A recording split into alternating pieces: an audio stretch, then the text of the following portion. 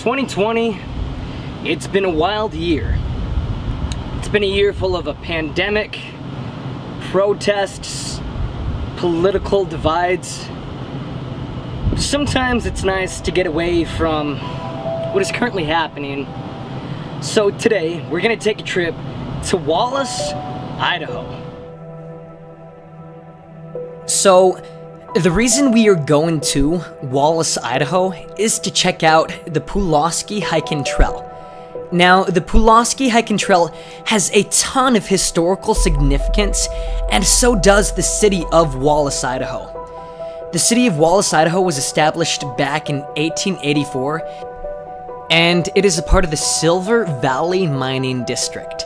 This district produces a ton of silver, and back in the 1970s, it produced half of our nation's silver. The city of Wallace, of course, is known for its rich mining history, and local tours can gain you access to certain mines. Wallace has been known for its work hard and play hard attitude. Drinking, gambling, and decriminalized prostitution took place within the city. The city even used to house a brothel. Home to the oldest profession, it ran all the way up to the 1990s. So the Pulaski Trail is named after Big Ed Pulaski, and in 1910, fires were burning up the Pacific Northwest. These fires burned 3 million acres of forest and killed 87 people. Now, most of these people who lost their lives were firefighters.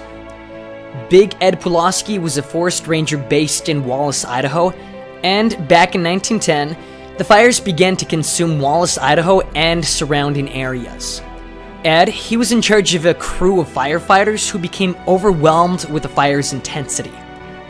Ed, who was familiar with the area, led the firefighters to an abandoned mine. While in the mine, Ed held the firefighters down by gunpoint using a pistol, and he threatened to shoot anyone who tried to leave the mine. And Pulaski had the firefighters hang up wet blankets at the entrance to the mine, and this was to prevent the smoke and fire from severely hurting the men. Several blankets had to be replaced due to the fire's intensity. After the fires died down, however, 39 of the 45 firefighters survived, however, thanks to Big Ed Pulaski.